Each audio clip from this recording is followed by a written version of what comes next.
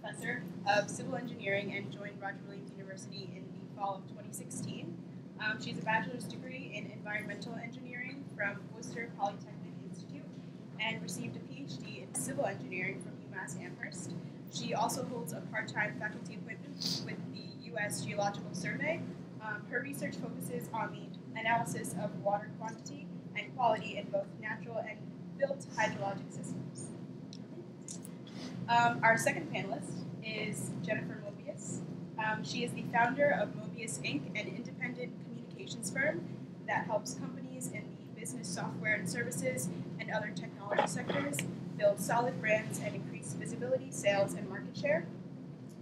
As an accomplished high-energy PR and marketing professional, Jennifer has over 15 years' experience championing global media and analyst relations efforts, content marketing, social media strategy, and more for the high-tech and B2B sectors. And Betsy Cotton, as a graduate of Panel University School of Hotel Administration, Betsy has enjoyed a wonderful career in the hospitality industry for about 20 years. She has held a variety of sales, account management, and leadership positions throughout her time with the Marriott, and has greatly valued the relationships that she had made along the way. Now, as a global account executive in Marriott's global sales organization, Betsy manages a diverse portfolio of 60-plus national association accounts, helping to be a central point of contact for all Marriott needs, and across nearly 6,000 hotels and 30 brands. Thank you all for coming. I think we're going to start off. If you guys can tell us a little bit about your career journey. Which side? I can start, Good. I guess. Sure. As was mentioned, I'm a faculty member here in the engineering program, civil engineering. I did my bachelor's at bachelor's degree in environmental engineering at Worcester Polytechnic, Worcester, Mass. I'm from Massachusetts. Stayed relatively close my whole life. And then I went over to UMass Amherst, where I got my master's in environmental engineering and my PhD in civil engineering. I started here and kind of also started at the same time what's called a faculty appointment, part-time work with the U.S. Geological Survey. So I don't know if any of you are familiar with the U.S. Geological Survey. It's like part of the Department of the Interior. It's a branch that does a lot of environmental work. So the group that I'm in does water work. So we're measuring stream flows across the nation, figuring out how to translate that data into things that are useful for making engineering decisions. So I hold this joint appointment here, and then also working with them, which the work with them is mostly focused during the summer months when I'm not here teaching. So that's my career journey. I'm still relatively new on my career journey, so lots more to be said to this. Yeah. Hello. Let's see. So I graduated from Boston College with an English major, and probably like many of you, I had no idea what to do with an English major, if you have one. You're much luckier if you have something else. Let's see. So I thought, if I'm an English major, I should be a writer. I jumped into the publishing world and immediately became an editorial assistant. To which I realized I could not make a living. It was about $24,000 a year to start, and I said this was not exactly where I wanted to be. It was also just not very challenging. It was a lot of editing, and I wasn't actually doing any writing myself. So one day, this woman came in to host some kind of a seminar, and immediately, she was a management consulting, and immediately I was like, oh, I want to try that. So I went home that day and I wrote a program that I thought she should deliver. It was very, I don't know what it said, but it was a program with, people's different personality traits and how to work with them in the workplace. And I took her out to lunch at Stephanie's on Newberry, and I said, I really want to work for you. I don't know what I want to be. And she said, sure. So I worked with her for a year, and it went okay. It wasn't exactly what I wanted to do. I have a little bit of an unconventional career, sorry. But so, oh, I know what happened. So I started pitching her for speaking engagements, and I realized there was this whole world called public relations, which I hadn't heard of, being an English major. So I started researching what public relations professionals did. I literally went to Barnes & Nobles and bought PR for Dummies. And I sat in the Barnes & Nobles and I read the whole thing and went into a PR firm to try to get a job. And I got a job. I started out as account executive.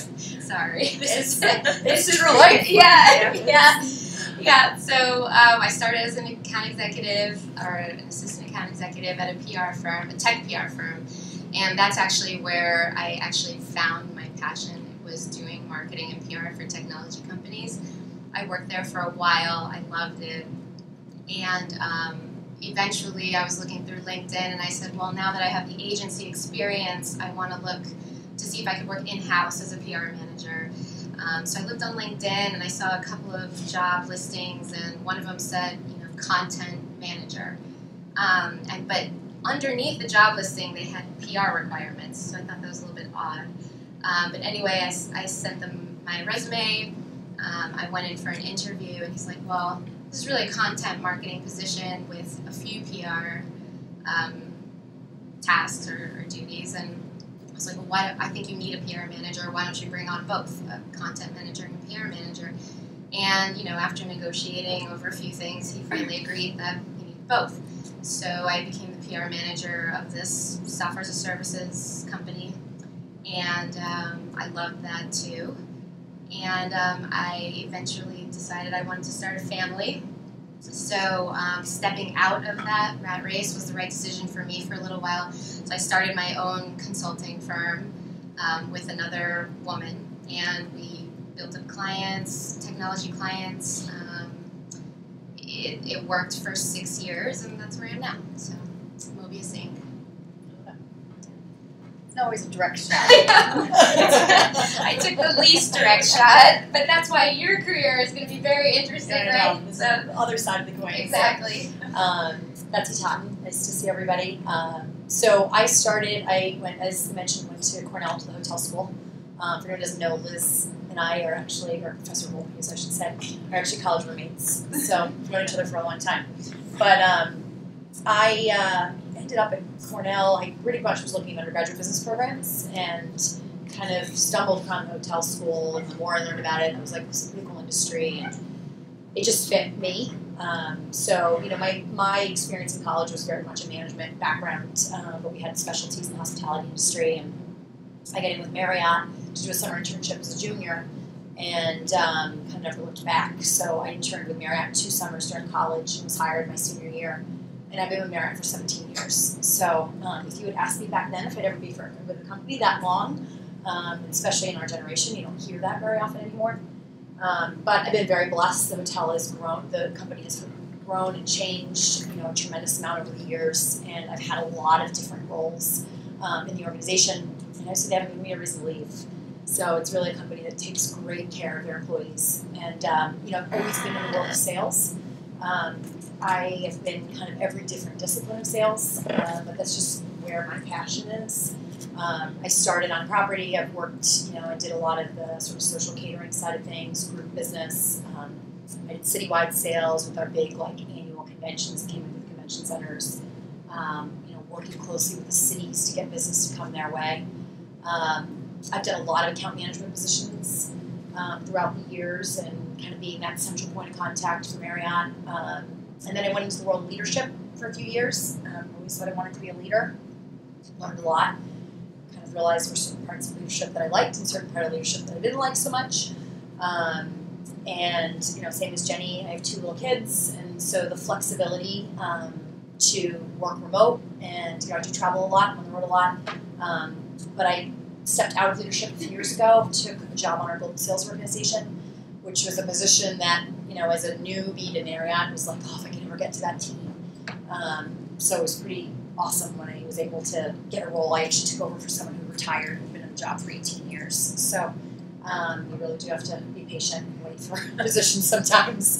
But so now, I as I mentioned, I manage about 55 or 60 accounts And really my day-to-day is managing relationships.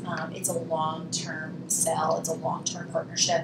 I spend a lot of time just finding opportunities to stay in front of my customers and be their advocate. And I play that middleman between the hotels and the client. I'd like to say that everything always goes right, but it doesn't. And I spend a lot of my time putting out fires, for lack of a better word. But, again, it's the loyalty, it's the relationship. We're in it for the long haul. So that's kind of my world now. And, like I said, the rest is yet to come. So thank you for having us. Thank you for sharing your career journeys. So Mandy and I have a couple questions to ask, and then we'll open the floor to the audience. Sure. So the first question, is there something you wish you would have known before entering workforce? I have something. Sure. Yeah, I'll jump in. We got these questions ahead of time, so we got a chance to think a little bit about it. But I think the one thing that came to mind for me is, I think when you're fresh starting out, would have been nice for someone to kind of say, you know what, it's okay to make a mistake. It's okay to take a leap and fail. I think when you're first starting out, you're building that reputation and kind of your perception with everybody. You want everything to be perfect and follow the rules and do everything. And I think because of that, you don't necessarily go for certain opportunities. And, I think over the years, there's been things that I'm like, oh, I'm probably not ready for that. And so, but the times that I have taken a leap have been my greatest, and had the greatest impact on my career. Be it because I got to work for somebody that was just an incredible mentor, or I developed a skill in an area that I never really realized was important, but it springboarded me to get the next job. So I think to know that you can try something and not be 100% perfect at it. And I think on that same thing I've learned over the years that it's okay not to have an answer. If you go in somewhere and a customer is asking you all these things, and I think earlier in my career I probably would make up an answer before I said I didn't know the answer. And I think that as I got further along, I think they want to work with people they trust and they know do a good job. And so it's okay. I can't know everything. So there's times where I go to an appointment, and of course I impart the knowledge that I have, which some days is probably more impactful than others. But some days I'm like, I don't know the answer to that question, but I'll get back to you. And then I do, and if you have, you just have to make sure you follow through and do those things. So I think those are some of the things that comes with time. Yeah, definitely. Kind of building off of that point, the risk thing. I think women in particular tend to be more risk averse. We second guess ourselves when, say, a job posting, we don't meet 100% of the qualifications. Maybe we meet 50% or 60% or even 80%. And we're like, well, I don't meet this one, so I don't think I'm going to apply. Taking some risk is a good thing, and will probably give you some of your best opportunities and your most memorable opportunities. I think knowing that you tend toward being a woman, that I might tend to take a less make a less risky decision, will kind of push me, being conscious of my bias, push me in the other direction and say, no, I really should try this, and having a little bit more confidence in that decision. So I would agree with what you said. Just to piggyback off of that, fake it till you make it is real. Yeah. You can do that. It's okay to fake it till you make it, but once you're not faking it anymore and you've made it, you have to acknowledge that in yourself. Yeah. Because that's something that happened to me. I was faking it until you heard my journey. I was faking it so much that when I finally did make it and I had the skills and I had the expertise, that I still thought I was faking it. You guys probably know that as imposter syndrome. But imposter syndrome is real. It is real, yeah. And so I think it's important to fake it until you make it, to go for those job opportunities where you have 80% of the requirements. But it's also important that when you have made it, to own that, and that's the way you rise to become a leader in the organization. Because if you don't own that and let people know that you know how to do this stuff now, nobody's going to notice you. Nobody is going to find you. Don't wait for it to come to you. You have to do it yourself. Put yourself out there. I think it's important. To have some confidence in your ability to learn the skills that you might not have 100% grasp on. You might not know how to do something, but you can say, gosh, I learned really quick, and I know I can pick that up really fast. And I have this and this skill, and I can definitely do this. Just have some confidence. Well, I always used to say too that you take different jobs for different roles in your life. I mean, sometimes you make a lateral move for whatever reason it is, but I always say that if you take an upward movement and it's not hard when you start, you probably didn't make a big enough jump. You need to challenge your brain, or you need to, for me, I think times where I knew it was time for me to go for another job was when I felt my learning curve just drastically dropped. And, to have that opportunity to, challenge your brain and learn a new skill and, whatever it might be. So I think that you want to push yourself to do that, because then, again, it's just going to impact you further down the line. Thank you. Our next question is, what do you think is the most significant barrier to female leadership? I think answered you just that. answered that. Us. Exactly. It's taking the risks. It's believing in yourself. It's being scared and still going for it. Feeling uncomfortable and still going for it. Like, this makes me very uncomfortable, but I am here. Yeah. So it is. And if you have to have that mentor or somebody to help you through that, or a friend, you know what I mean? I mean, just, Right. but yeah, taking those chances. I think we are our worst enemies sometimes. Enemies. Yes. The next question: do you find it hard to achieve work-life balance, and how do you achieve it? Well, we all speak from the perspective of having kids. Well, I'm very fortunate I work from home. I travel probably once or twice a month, but I do my office, so if I'm not on the road, my office is in my house. So it definitely helps, to have that work-life balance. My boys are 10 and 12, so, constant activity, 1,000 things going on. So there's a lot of distractions, which is another, thing to work out. But, for me, work-life balance isn't just being a mom. I think taking care of yourself is also part of that. And, I think very fortunately, because I do work from home, working out for me is very important. And that's always something that can quickly go out of your schedule. I schedule it, in my day. It's blocked on my calendar, and Liz is laughing at me because she knows my type A personality from many, many years ago. But I do. I mean, it's not that I won't change it if something really important comes up, but if someone's like, oh, can we connect at 10? And I'm like, I was really going to go to that spin class. I don't. I don't tell them I'm going to spin class, but, I have it blocked my calendar to be that way. So, because I know I'm a better person for going to that class. I'm more effective. I'll come back, I dial in, I'm ready to go. So, I think that with technology nowadays, the greatest part about that is that we can be flexible with scheduling the hours that we work. I might dial in for an hour in the morning, take a break for an hour, get my kids off to school, and then dial back in.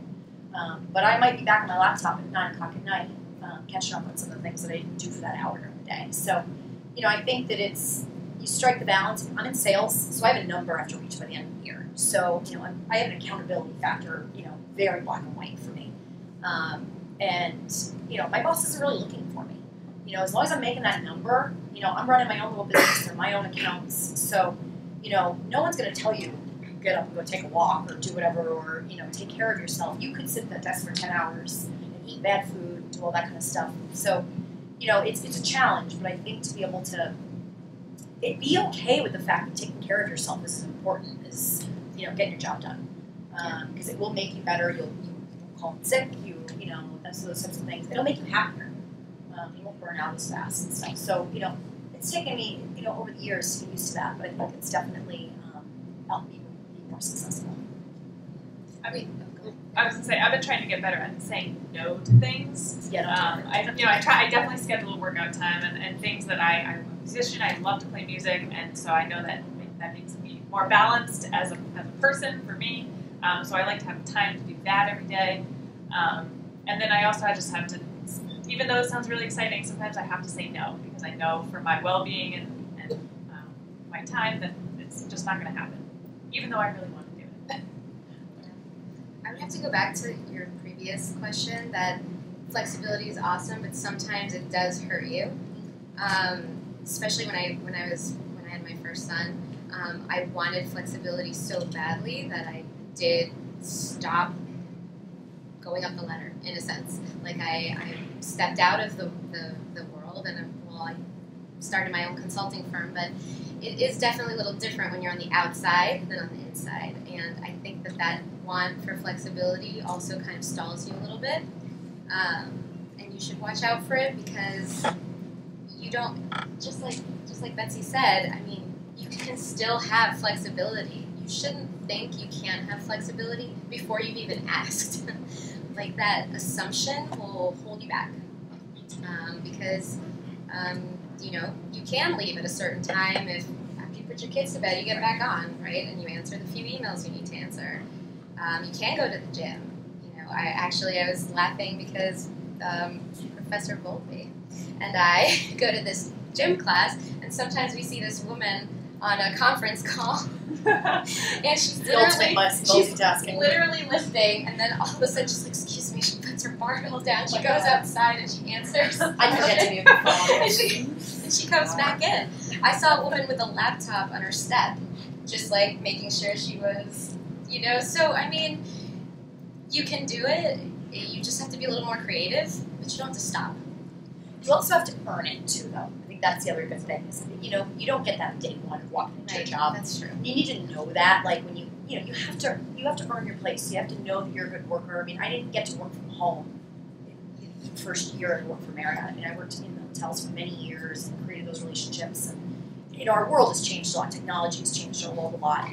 You know, to allow us to do these things. But you know, because you're not in front of your boss every day, you have to find other ways for them to know that you're doing a good job. I mean, it's self-promotion. It's, you know, you need to be able to say, you know, guess what I did? Like, this huge sale I just had, whatever it might be. Because it's, you know, because of you lose that personal connection to some degree, you have to do other things. So, you know, I agree. I think you have to find other ways to maintain that. But, you know, I think you need to do a good job and then ask the question, you know, can I work from home one day a week? Or can I leave at 3 o'clock because I'm playing a soccer league and I really want to make the games? Or you don't be just because you have kids. I mean, it could be for music or passion, whatever it might be. You know, everybody's life is important for whatever reason it's important to you.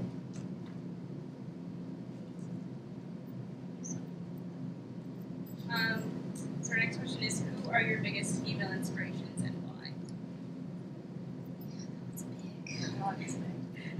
I kind of have two answers for that. One's kind of the corny. My mom, my mom's been, but for real, she's a business owner. She's a woman. She's got a woman-owned business that she has had the entire time I've been alive, pretty much. And my dad stayed home with us a lot, so she's been a great role model as far as kind of empowering me and to take charge of my career and figuring out what my passions are.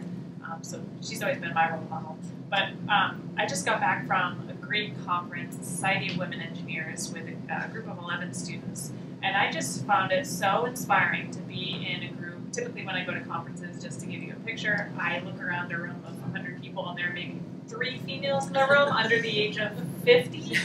And so you stand out like a sore thumb. You stand out. You just can't help it.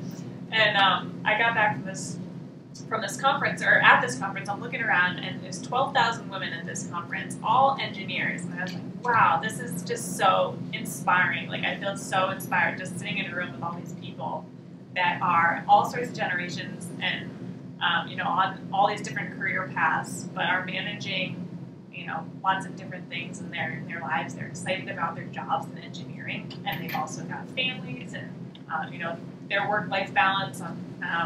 So I'm inspired by that, by other women. Awesome. Yeah. I kind of, you know, I feel like Sheryl Sandberg nailed it with Lean In, but my biggest female inspiration is my grandmother, just hands down. She emigrated from Cuba in the 60s and taught about taking risks. Took her whole family to the United States to, you know, have a better life. And she worked when women didn't work, and she rose when women didn't rise, and she fought for herself and she fought for her family, and I couldn't have a better inspiration, I think. That's cool. Should have been. I think when I started thinking about it, I was like, who have I been inspired by? I think, you know, strong, confident women in general, but the ones that also find a way to like have a little bit of grace. You know, we all have the stereotypical females that rise to the top and, you know, kind of have this hard exterior shell about them. And my team kind of rags on me sometimes. It's sort of a little warm and fuzzy, but, you know, it's like you don't have to be, you can be a genuinely good, nice person. You can care about the people that work for you. And, you know, I have worked for all sorts of different leaders over the years, and I think you take a lot from your different bosses, either what you don't want to be or what you do want to be.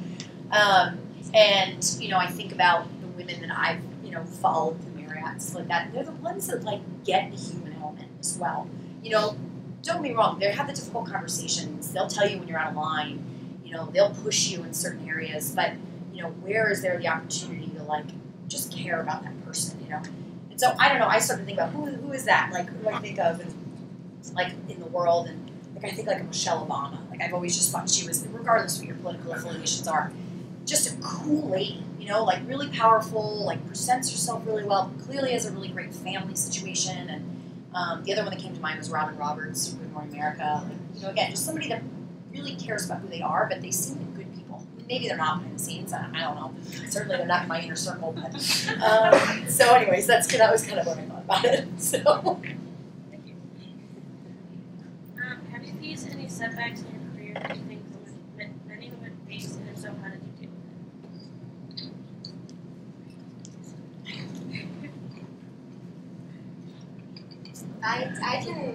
I can be honest. Go for I it. faced a big setback when I announced that I was pregnant. I was almost immediately demoted, and somebody was hired above me, even though I started the company with these gentlemen, and basically with 10 people on one table, and it grew to 250, 350 people. So it was a hard one, but the way that I dealt with it is I said, well, if you're not going to promote me, I'm going to promote myself. And I started my own company. And it turns out that that was the best thing I ever did, because I did give myself more flexibility, and it did allow me to be around more. And I've been doing it for 6 years, and it's been lucrative business, it's been booming business, I've grown a lot and I've learned a lot, but it was definitely, I was pushed into it a bit by my situation. But I think that the lesson here, again, is not to wait for it to come to you. I could have stayed in that company and watched somebody rise above me, but instead I chose to seek out another opportunity myself. And I think that is how you keep rising. That's how we're going to get more women leaders in the world, is not to be stagnated by the fact that somebody doesn't agree with your choice at the time, but to keep going. So I think that's been my biggest challenge so far in my career. Hopefully it'll be the last time. we all have. Yeah. I can think too. About 4 years ago, I went for a job on the global sales team, the role that I'm in now, and never prepared harder for an interview. Ultimately, didn't get the job. I made it to one of the final rounds to get the job, and there's been a lot of jobs over the years I haven't gotten. But again, that also speaks to for opportunities that maybe it was reach, or whatever it might be. And the thing that I took away from it was I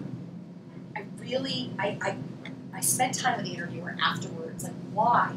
What was it about the other person, or what was it about me that was missing? And that feedback is so incredibly valuable. They said to me, you don't have a lot of leadership experience. And so what did I do? I went and got a leadership job. And, they shared a few other things with me. And so I took a leap, and I went back to the office. I was huge. I worked from home for like 8 years. I went back to a leadership job in the city, started commuting again and doing all that, which kind of rocked my world. But you figure it out. And I did this job for a couple of years, and as part of that, I got nominated to be part of this Emerging Leaders program at Marriott. It gave me a ton of exposure, and they were challenged to move those people through the organization. So they had an incentive to get us, promoted along. And had I never not gotten that job, I never would have gotten into this Emerging Leaders program and gotten exposure with people. And ultimately, I'm convinced that I got the job the second go around because I followed the advice of the person before. And actually, I think I was much better prepared for the job the second time around because I'd been in a leadership job. I had the opportunity to have those difficult conversations and worked with a lot of stakeholders and owners. And, the accounts that I handle are our top accounts in the company, and their expectations are really high. And when we screw up, like, it's a big deal. These are multi-million-dollar accounts. So anyways, I think, there's times when you're not going to get jobs. Anybody you talk to in any corporate America has gone for jobs they haven't gotten. I don't think it's necessarily that you're not the right person. It's just somebody else who's a little bit better. So, kind of going along with what was said before about risk. With taking risks comes a lot of failures. So there are a lot of little failures all the time that happen. For me, applying to jobs or sending out. I have to do publications. So you submit a journal article to get reviewed, and you get rejected. And I remember the first rejection I got, I took it so personally. I was like so upset about it. They critique it, they read all the comments of what was wrong and the logic. This isn't right. Like, I just spent 3 years writing this journal paper, and then it was torn apart. But the more you just get used to it, and you take the things from it and make it better. So exactly what you said. It's an opportunity to take the criticism and learn from the criticism and make changes and make it even better. And you just can't let it, can't get bogged down with taking it personally or not being afraid to take the risk in the first place for fear of rejection. Because it's just going to happen over and over again, more so than the successes, really. When was the last time you were criticized, and how did you deal with it? Okay, I guess I can go. I had someone come sit into my class and give me a critique of my class and criticisms of my class. And so that's something that happens a lot, being a teacher. And what I like to do whenever I get criticism, that's just one example, could be a journal article, could be something else. I try to listen to it, try to just be open and accept all the things that are said, even that if you might disagree with something or might agree with something. And then I spend a lot of time writing things down. I keep a journal.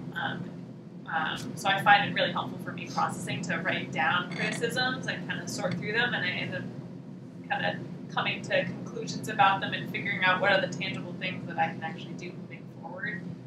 So writing for me helps me process criticism. I'm trying to think. When I was a leader for a number of years, we used to do these 360 reviews, and you would get a leader, a peer, a number of peers, and some direct reports would report on you. It's pretty daunting to get a report on yourself. I mean, you know what you're good at. I mean, there's no real major surprise what you're good at and what you need to work on. Then we see it in print. You're like, all right, I guess officially that is the case. And, I think that I've learned over the years that, you cannot be good at everything. I was in this leadership job, and, I considered myself a great salesperson, and, a mentor and a strategizer. There was a lot of, financial stuff. And for me, I'm not as, financially minded. I married one of those. But, so the thing that I've learned over the years is, where do you find somebody to complement those skills? So, and I found that, I had a peer in my last role that was a leader of another team, and that was her forte. And I would sit with her and I'd be like, can you just help me? I had a really hard time with data storytelling, taking an Excel worksheet, figuring out how to stand up in front of an owner presentation and really say it in a way that was comfortable. I could fake it till I make it, talking about other things and whatever, but that was an area where I really struggled. And she really helped me. I mean, we would go through presentations together ahead of time, and we would do those sorts of things. And so, I think that, taking critique is really important, but there's certain areas you're only going to get so good at, and you have to be okay with that. You may never like public speaking, and you can take public speaking classes and you can get better at it. It still may never feel comfortable to you.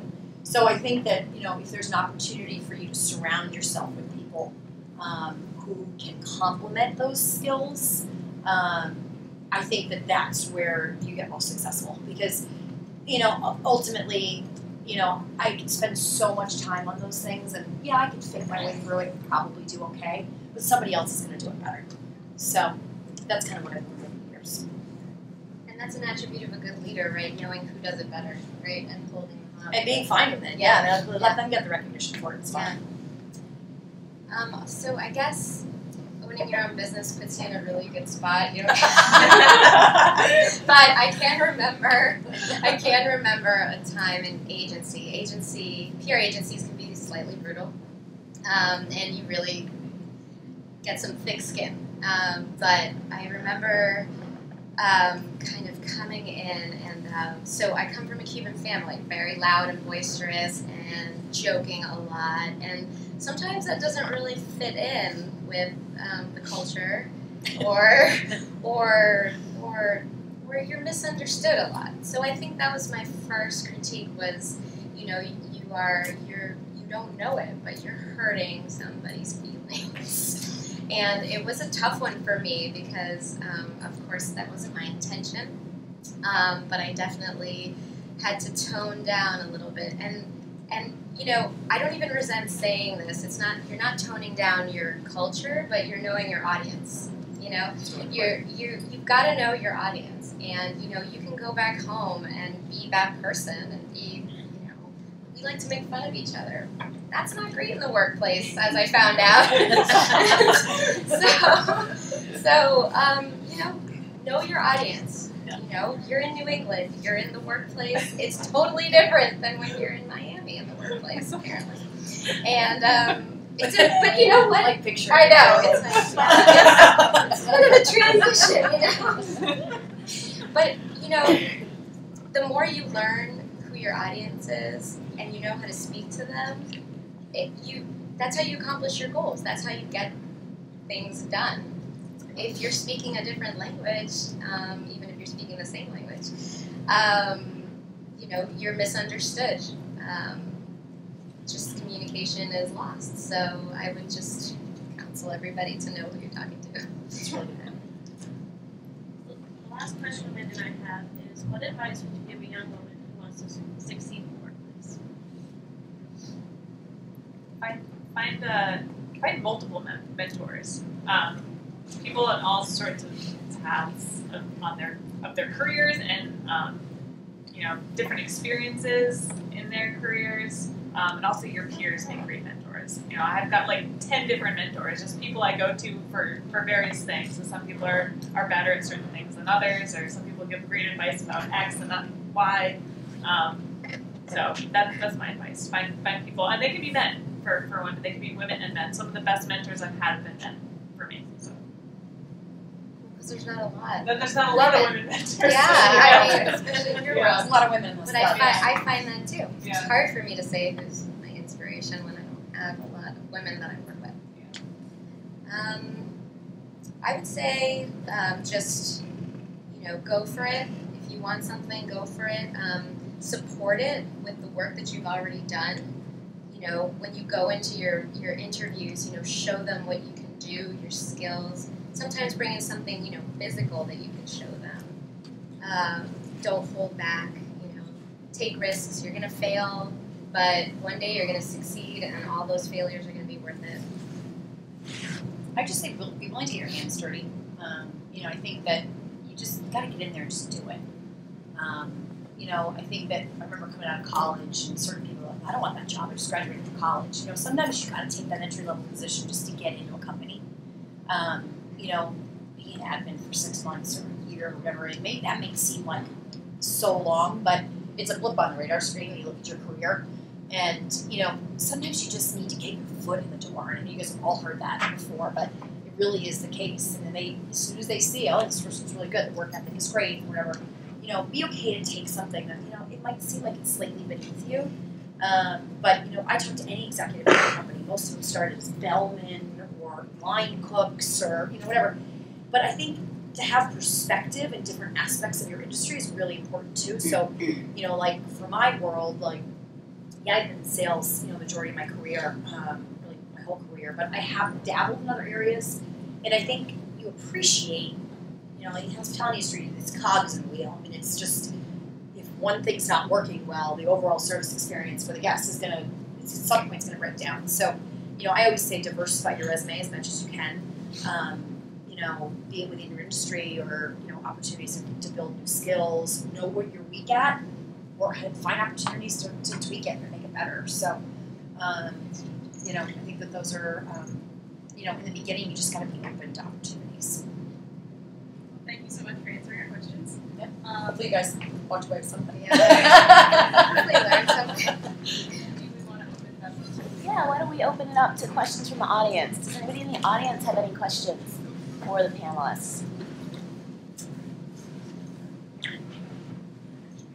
Oh, somebody has some questions. Jenny. Do you guys wish that you guys had like more female mentors like in your careers, or like think that you'll eventually mentor people as you go into the workplace? Yeah, I mean, I'm sort of unique because in the hospitality industry I'm surrounded by them. Although, ironically though, in Marriott, still our highest level, C-level, are primarily male, which we're trying to change.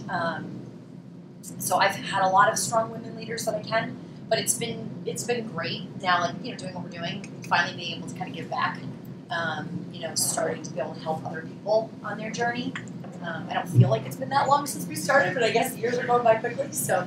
Yeah, I mean, I think it's really gratifying to be able to give back because there were a lot of people that helped me along the way. And I think that those things are super important. Yeah, I think engineering and tech have a long way to go. Yeah. I don't have any women leaders that I can actually say, like, can you help me? Or, I mean, I haven't run into that yet. That's why I find Sheryl Sandberg so awesome. She's the CEO of Facebook. I felt like I was looking into a mirror when I read her book because it just did feel that way. It never felt like I had somebody. Well, I mean, like, there are good men mentors. I mean, there are. Yep. And you shouldn't shy away from that. They provide you a different perspective. Yeah, exactly. And sometimes they can help you even more in our careers. So you never know. But yeah, I wish there were more. I hope to be one day. Yeah, I definitely wish there were more. It was kind of a shock to me, actually, getting out of my undergraduate degree and getting more into the further along you get in your field in engineering and probably in other disciplines, the women kind of drop out. And so going to a conference and sitting in a room of 3 women and a group of 100 men, and you have this feeling like, do I even belong here? Even though you think you do, but subconsciously you're surrounded by all the people that don't look like you. So definitely the older women and the women that have more experience, they tend to get all the women coming into the workforce, they're gravitating towards them because they see, this is one person that I can go to with these things. So they've got that kind of burden on them because they're like the one mentor for all these 20 women that just showed up in the room. You're the token woman. Yeah, the token woman. Yeah.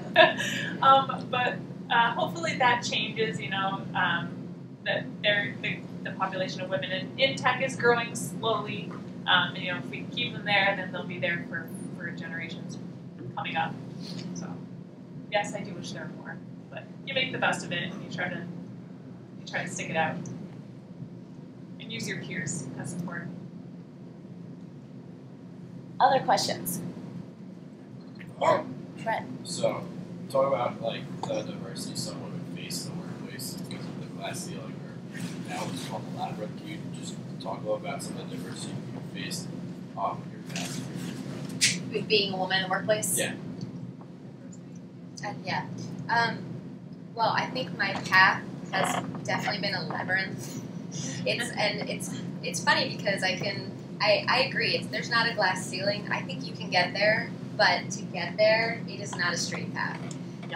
The career paths are totally different. Yeah, you have different needs, Yep. and you want to fulfill those needs, like flexibility. So you jump out and then you jump back in, and I mean, it is achievable for sure, but it is not a straight path. Well, I think the thing I learned over the years too is don't assume what people think of you. So, I was a mom with 2 little kids, and to a lot of people were like, she's happy where she is, she's content, let's let her run on autopilot for a while. And don't get me wrong, there were times in my career where I absolutely was content to be on autopilot, and because I had so many other things going on personally. But if you don't, perception's reality, right? So I made sure that I still was sharing with my leaders, I'm interested in getting here. I want to do this. I want to work on these things. Because I think there were a lot of male leaders, probably I don't even just say male, but there were leaders that were just made assumptions about me because I was a mom. And that was an area where I bet you that if I didn't say those things, that I wouldn't even have been thought of for certain promotions. So you do have to raise your hand. You do have to sort of fight your own fight. I think you said it earlier. No one's going to come to you with the perfect opportunity. Like, you have to create your opportunity. Like, even that leadership job that I took, I was like, you know what? I'll come back in the city. I was like, I can't do it 5 days a week. And I negotiated. I'm like, can I work from home 2 days a week? Can I do something different? Can I flex this a little bit? So, I think again, it's just you have to raise your hand. And you have to fight for yourself. And sometimes women have to do it a little bit more than men. So. Other questions? I have a question. Can I ask a question? Yes, you can. So, we've talked a lot about in class, and Jenny references Shakespeare in her book, and one of the things she talks a lot about is the role of a significant other or a partner. So, can you talk a little bit about the influence that you perceive your partners have had on your own career journey, in any way, shape, or form? I know for engineering, it's very typical that women engineers are also married to other engineers. I don't know how that happens, but it seems to be very common. I think that your partner in your relationships or whoever you're with, it's really important that both people, if the woman is trying to rise up in a leadership position and further her career, that the partner is equally supportive of that, and you work as a team unit. And I can't say enough about my husband being super supportive of my career the whole time, and it's give and take, and there's compromises here and then there's compromises there. If your partner is not supportive, then it's going to make it a lot more challenging. So it's good to put a lot of thought into that person. Yeah, we were talking about this earlier. Yeah. We were saying, like, one, I think my husband's in the financial world, so he's in that rat race. He's been in it forever. It's a consulting firm now, but he worked for a lot of the big banks, and he was the one who would be like, "Why are you going for that? Why are you asking for money? Why are you not, doing those things?" Because he came from that world, And so there were times when he was a really good reality check for me, which was great. And then I think there were times where we're like, "How are we gonna make this work? There's no way if I take this job and we're gonna be able to handle the kids or life or whatever." And he'd be like, "Figure it out. Like, if we have to hire somebody or if we have to do whatever, we're doing dual incomes, we can make it work." So I think it was like the voice of reason sometimes, because I can overthink things. So I don't know. That's definitely been an area that over the years it's been nice to have somebody to kind of just level set me. Yeah. So. Yeah, and I mean, even it comes down to logistics sometimes. Like, you go to work at 6 a.m. So I'll take care of the kids. I'll do breakfast. You do dinner. So that, I mean, it works out for us because most of my clients are in Silicon Valley, so they don't wake up until noon here. So I take the morning and work till 8, and he takes the evening. But if you don't have that help, I don't know how it's possible. It's you need somebody to be there for you, to support you. I love your examples of him telling you to go for it. Because my husband does the same thing. He's like, "Why are you still thinking about this? Like, just say yes." So I'm like, I know, you're right. But, it is helpful to have that voice, because so often we question ourselves. But it's also helpful tactically and logistically to get stuff done and to take turns, And sometimes you feel like ships crossing in the night, and that's another whole question about your flight's delayed, your whole plan's gonna blow up. Exactly. But really, a partner is important for sure. If you have kids, and actually, if you don't have kids, sorry. Pets. I should have said that. Yeah. Whatever. Anything. Yeah. Dog takes more attention than pets do some days. Anybody else? And yeah, Josh. One question that we talk about a lot in principal these classes is how do we achieve equal representation of women, especially in upper management and C-level suites, like you mentioned. You work more around women in your industry, yet at the C-level suite you still see a lot higher representation of men. So are there anything that you guys think that can practically be put in, maybe in your specific fields, to help grow representation of women in upper management? Yeah, so sorry, I'm going to interpret, okay, Josh? We talk a lot about class. We know there's this leadership divide, and the industry interestingly, as Betsy pointed out, she may work around a lot of women at various levels, but when you look at the C-suite, say at Marriott, when you look at the top people in Silicon Valley in engineering, it's still mostly male dominated. So what are some practical things? What are some actual tangible things that we can talk about just as practice and what practices have been implemented, whether they be organizational practices or macro societal practices to help achieve a more parity? How do we make those changes? I think first up, when you said like women conferences, like Marriott runs this women leadership conference every year, and it's just about women. And it's like, you know, where are the opportunities or how do we drive it home? So I think the more that we magnify that is an issue. I mean, eventually those C-level people are going to retire and the next generation is going to come in, right? So, you know, the more that we talk about it, we push people into roles and create those right mentors and stuff like that. I think just for the longest time, that was just the way we did things.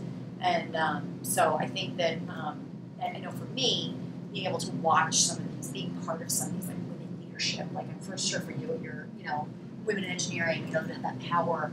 So, I mean, I don't know if I know exactly what the answer is, but, you know, I think that we're much more aware of it than we ever were before. I don't know, I have a real insightful answer for that. I don't know if you guys have anything else to share. I think a couple things. I think peers, you mentioned peers, peer mentoring groups, like peer-to-peer has been shown to be very effective to have groups that are kind of on the same, maybe that entered in at the same time or similar times to be able to meet and talk to one another and kind of troubleshoot things in the workplace together has been shown to be very effective. And even having like mentors that are, you know, in leadership positions can also help. So kind of both of those, cross and then up, have been shown to be really effective. Also, I think policies, just like parental leave policies, for example, is a really big one. I don't have kids, but I see that the companies that have the parental leave policies, where both the men and the women can take time off for family reasons, makes it a little bit more of a level playing field because then, you know, the men are also taking time away from the job too, and you know, the women have to take time away from the job, but I think that's effective too. Some policies. I wonder how we get rid of the stigma of having a child and thinking that woman will no longer be useful to us. Yeah. I think that still, unfortunately, that's true. It still exists. When I had my daughter, I had my own company, and she was home with me. And after 2 weeks, I was kind of bored, honestly, and I was like, I'm just gonna start working. Like, I'm bored. So after 2 weeks, she's home with me. I'm still taking care of her and playing with her, but I'm also using my brain and getting something done. You know, people don't know about that. Like, people don't know about that stuff, but actually some women do want to keep doing something on the side, or, you know, some women don't, and that's okay, because eventually they'll get back into it. That stigma, if there was some way to erase it, because it really isn't true. I mean, a lot of women have babies and want to go back to work. It's very ready. Yeah. Love my kids. I always get a better mother because I got to work. But that's all. Yeah. I mean, isn't there a stat that women in the 70s who stayed at home spend the same amount of time with their kids as we do working? Working mothers Somehow. today. Working mothers today Working spend mothers more today. time with their children Yeah. than stay-at-home mothers did in the 70s. Exactly. When I watch, you know, my oldest is 12, he's in middle school, and, you know, he's started to ask a lot of questions about what I do, and, you know, he's kind of dialed in, and it's been pretty cool to, like, watch him, like, you know, I'll say I signed some big contract. He's like, Mom, what did you sign lately? Or what do you know, where are you to goal? And he's a real competitive kid, but, you know, it's cool. And I think there's a lot to be said for a working mom, and I think that, you know, we have a lot to give, you know, and so I think it's great to see that women are starting to rise up to different ranks, because, you know, there's certain things that men do really well, and there's certain things that women do really well, and I think that those characteristics both need to be in the C-suite for a company ultimately to be successful. I thought of, go ahead. No, and companies are more successful when they have both. Yeah.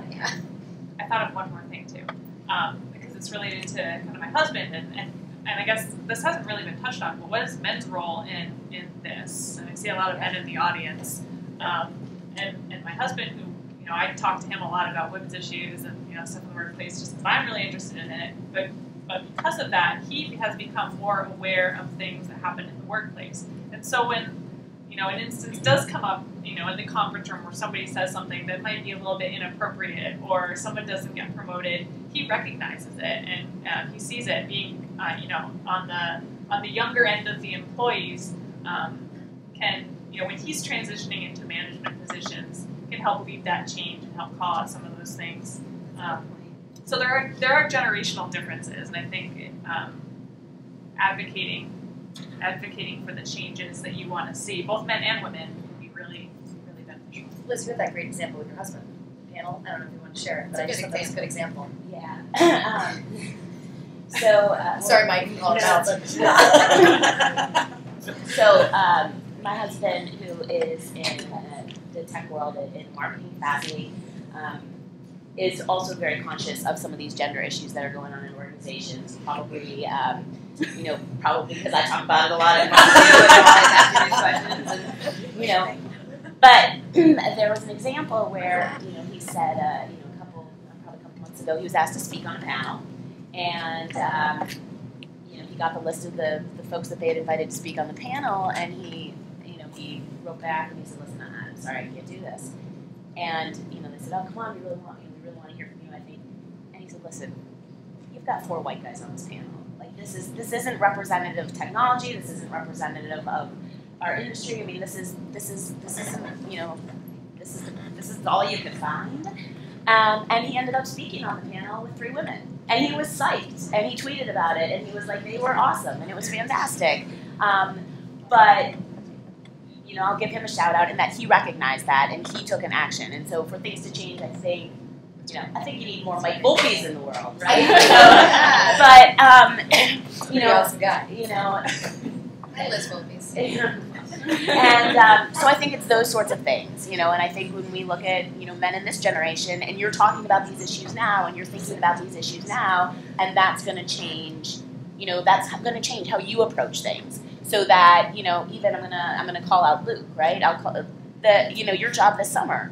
You came into our class and you had been talking all summer with a woman who was talking about these issues with you, and so they were salient in your mind, and so you had questions and you had, an experience to share about, and now you're thinking about that as you move into the workplace. And other people, that have had very strong, Brett, Josh, you guys have had very strong role models in your mom that have had very strong careers, and that shaped your influence. So, I think that's how things change ultimately when you all start to take on leadership roles. Me too. Love it. Anybody else? All right. Well, thank you very much. Thanks for everyone coming.